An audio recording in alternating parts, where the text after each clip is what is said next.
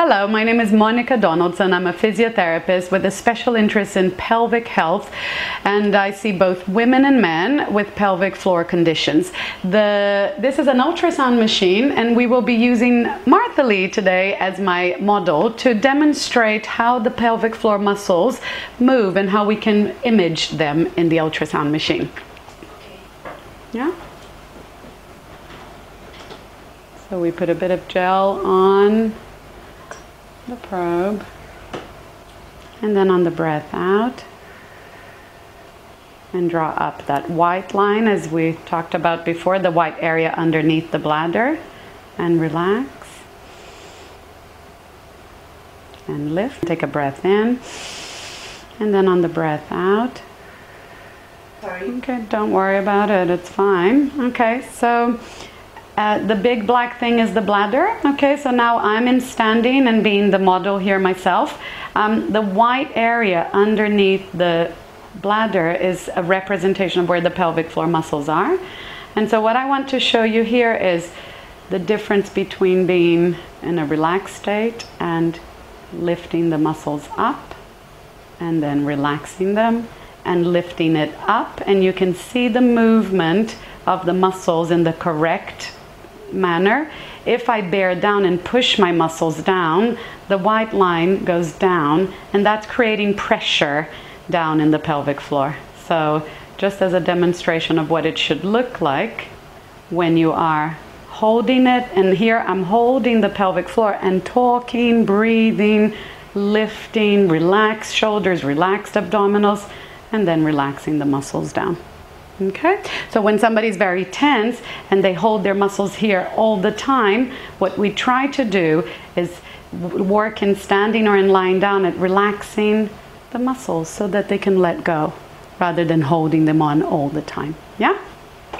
What I teach people to do is not to push through their abdominals. So if I push through my abs, I don't even know how to do it very well. Can you see how I'm pushing the pelvic floor down? The white line is going down, whereas if I lift my pelvic floor up, the line should come up rather than being pressed down.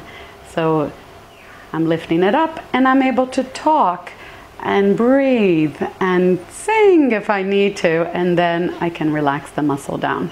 Or if I'm teaching people how to not leak urine when they're coughing and sneezing, I ask them to lift it up and then relax the muscle so that they're able to hold that muscle contraction whilst they're putting pressure inside the abdomen. Okay, they can do things like, we can do exercises such as standing on one leg, lift and relax, lift and relax.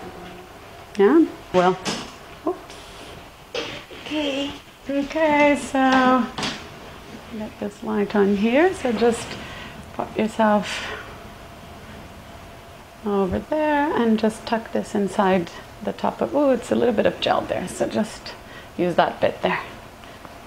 Okay, so I'm going to put a little bit of gel on the probe that goes on top of your lower belly, and normally I ask people to come in with a nice full bladder because you can get a better, a little bit of gel in your underwear there, sorry.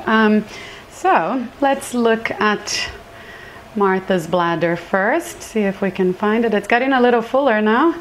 So the big black thing, hopefully we can see on the video there, is your bladder. I will put the cursor here. So that big black thing is the bladder full of urine, and down here in this white area is the pelvic floor. So I want you, Martha, please, to first of all just take a slow, relaxed breath and look at how the pelvic floor moves downwards, and then it just comes up a bit again. So this white line is where the pelvic floor muscles are, and then it comes up again. Good. So then can we just, on the breath out, draw your pelvic floor up as if you're picking up a tissue with the walls of your vagina. So you should be able to see that white line lifting nicely up. Let me center it a bit, okay? And so lift it up and relax it down. Let it go. That's it. Now lift it up again, and this time try to hold it for a little bit and take another breath in and out. So keep that perineal lift and the pelvic floor lift, good, and take a breath in without letting that go. And then when you let the breath out, and then relax the pelvic floor down.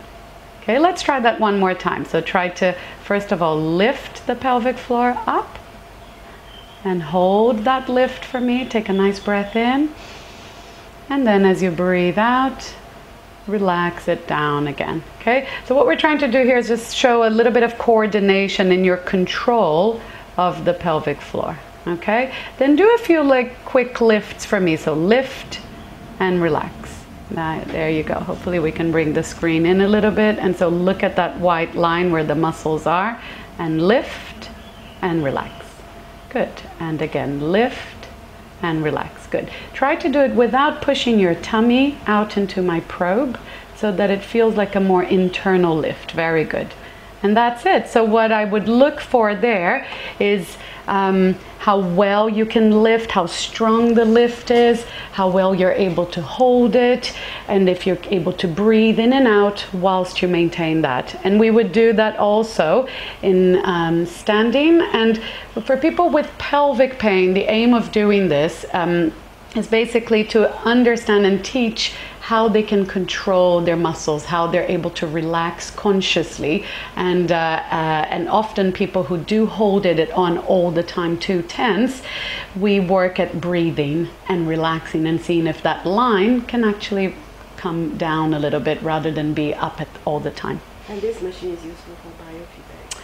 Yes, so one of the very powerful links that it has is that it serves as a visual biofeedback. So when a person is able to see what their muscles are doing, and these are very hidden muscles which many people just don't feel very connected to, they're able to finally validate or understand how those muscles are moving. So it can be a very useful tool for people to understand that.